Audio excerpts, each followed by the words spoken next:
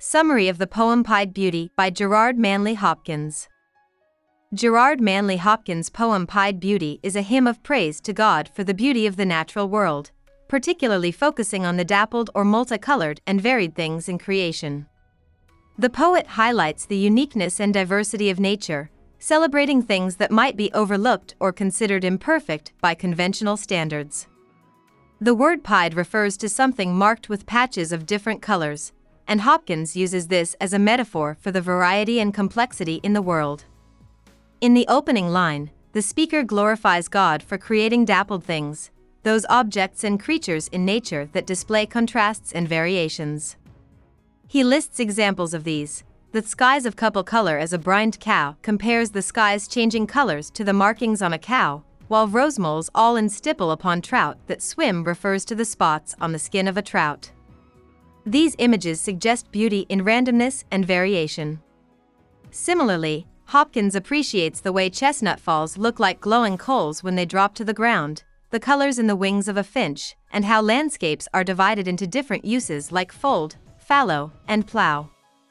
These are all examples of how natural elements are pieced together in diverse and contrasting ways, yet they create something harmonious and beautiful. Hopkins then moves beyond nature to include human labor and the objects that support it. All trades, their gear and tackle and trim suggests the poet's appreciation for the tools and instruments used by people in their daily work. This line extends the celebration of diversity to the human world, showing that both nature and human activity are interconnected in their variety. In the second part of the poem, Hopkins reflects on the significance of these original, spare, strange things. The phrase emphasizes how the poet sees value in things that are not uniform or predictable. He marvels at the mystery of how these seemingly opposite qualities, such as swift, slow, or sweet, sour, coexist in the world, and he attributes this to God, whose beauty is past change. While everything in nature may change and be subject to cycles of birth and decay, God's beauty remains constant and unchangeable. The poem concludes with an exhortation to praise Him, reinforcing the idea that God is the ultimate source of the world's beauty and variety. In terms of rhythm and meter, Pied Beauty is written in a form known as curtal sonnet, a shortened version of a traditional sonnet. Hopkins adapts the Petrarchan sonnet by reducing the octave to 6 lines and the sestet to 4.5 lines. The poem uses sprung rhythm, a technique that Hopkins invented to imitate natural speech patterns. In sprung rhythm, stressed syllables are not always evenly spaced by unstressed syllables, which creates a lively and unpredictable rhythm, mirroring the theme of variety and irregularity in the poem. The meter is based on stressed syllables, with each line containing a varying number of stresses. This irregular rhythm complements the poem's focus on the non-uniform, diverse aspects of the world.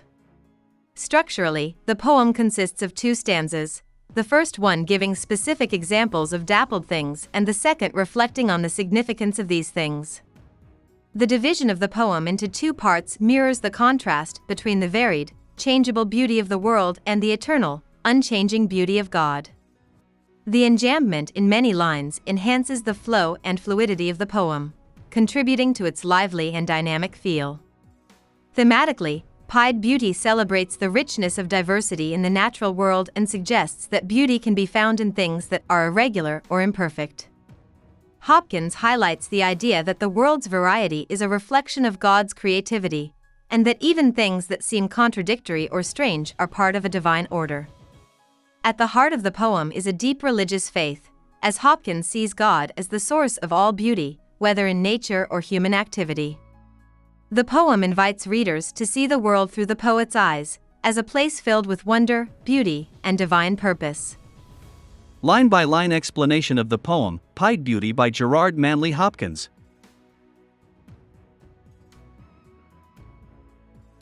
Glory be to God for dappled things. The poem opens with an expression of praise to God. Hopkins begins by thanking God for dappled things, which refers to objects or creatures that are spotted, multicolored, or irregular in appearance. This line sets the tone for the entire poem, introducing the theme of appreciating the variety in nature. Hopkins celebrates the beauty in things that are not uniform or perfect, suggesting that their diversity reflects divine creativity. For skies of couple color as a brined cow. Hopkins compares the sky to a brined or streaked cow, focusing on the way the sky changes colors, especially at dawn and dusk. The couple color refers to the blending of shades, much like the patchy markings of a cow. The contrast between different colors in the sky is an example of how beauty can be found in contrasts and variations, which is central to the poem's theme. For rosemoles all in stipple upon trout that swim. Here, Hopkins describes the rosemoles, the reddish spots seen on the skin of a swimming trout. The word stipple refers to a technique of creating patterns using small dots, as an artist would do.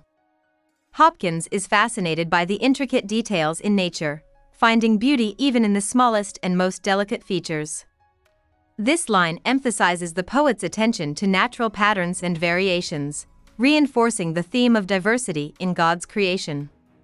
Fresh fire coal chestnut falls, finch's wings. The phrase fresh fire coal chestnut falls refers to chestnuts that, when they fall from trees, look like glowing embers of coal.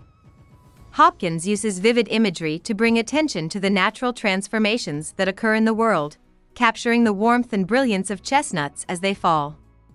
Similarly, the finch's wings are highlighted for their varied and colorful feathers, continuing the theme of celebrating diversity in nature. Hopkins' use of detailed, specific images showcases his appreciation for the beauty found in contrasts. Landscape plotted in pieced, fold, fallow, and plow. In this line, Hopkins moves from the natural world to the human-shaped landscape. He describes the land as being divided into sections for different uses: fold for grazing animals, fallow for uncultivated land, and plow for farming. This patchwork landscape is another example of how the world is a collection of diverse and varied elements, each with its purpose. The line reflects Hopkins' admiration for the harmonious order created by the combination of natural and human-made divisions. And all trades, their gear and tackle and trim. Hopkins extends his praise to human work and the tools people use in their trades. Gear and tackle and trim refers to the equipment, instruments, and accessories used in different professions. The poet sees beauty not only in nature but also in human activity and craftsmanship. This line broadens the scope of the poem, suggesting that all aspects of the world, both natural and man-made, reflect the diversity and creativity of God. All things counter, original, spare, strange. Hopkins lists several qualities that describe the things he is praising: counter, contrasting, original, unique or one of a kind, spare, simple or minimal, and strange, unusual. This list encapsulates the idea that beauty can be found in things that are different or unexpected. Hopkins encourages the reader to see value in the things that might not conform to conventional ideas of beauty, reinforcing the poem's theme of celebrating diversity and irregularity. Whatever is fickle, freckled, who knows how? Fickle refers to things that change or are unpredictable, while freckled suggests spots or uneven patterns. Hopkins marvels at the mysterious ways in which these qualities come into being, reflecting his awe at the complexity and unpredictability of nature. The parenthetical "who knows how" expresses a sense of wonder, acknowledging that the processes behind these variations are beyond human understanding. With swift, slow, sweet, sour, adazzle, dim. This line presents a series of contrasting qualities, things that are swift versus slow, sweet versus sour, and adazzle, dazzlingly bright, versus dim. These opposites highlight the diversity in nature, showing how different qualities coexist and balance each other. Hopkins' use of these contrasts reinforces the idea that the world's beauty lies in its variety, with opposing forces contributing to its richness. He fathers forth whose beauty is past change. In this line, Hopkins attributes all the beauty and variety in the world to God, who fathers forth or creates these things. The phrase "whose beauty is past change" emphasizes that while everything in the natural world is subject to change and variation, God's beauty remains constant and unchanging. This line underscores the religious theme of the poem, where the diversity of the world is seen as a reflection of God's eternal and perfect nature. Praise Him. The poem concludes with a simple but powerful call to worship: praise Him. This final line encapsulates the poet's message, urging readers to give thanks to God for the beauty and variety of the world. Hopkins ends on a note of reverence, reinforcing the idea that all the diverse and dappled things in nature are worthy of praise because they are the creations of God. About the poet.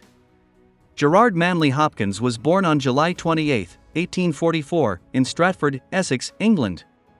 He was a Victorian-era poet and Jesuit priest, known for his innovative use of language and rhythm, which set him apart from his contemporaries. Hopkins is most famous for his development of Sprung rhythm, a poetic technique that mimics natural speech patterns. This distinctive style is evident in many of his poems, including Pied Beauty and The Windhover, where he explores themes of nature, faith, and individuality. Although his poetry was largely unpublished during his lifetime, Hopkins' work gained recognition posthumously, thanks to his friend and fellow poet, Robert Bridges. His poems often reflect his deep religious faith and love for the natural world, blending vivid imagery with spiritual reflection. Today, Gerard Manley Hopkins is celebrated as one of the most original and influential poets of the 19th century, renowned for his expressive language and unique poetic form. Hope we summarized it fully and you liked it. Please hit the like button and subscribe to our channel so that we are motivated to create more videos.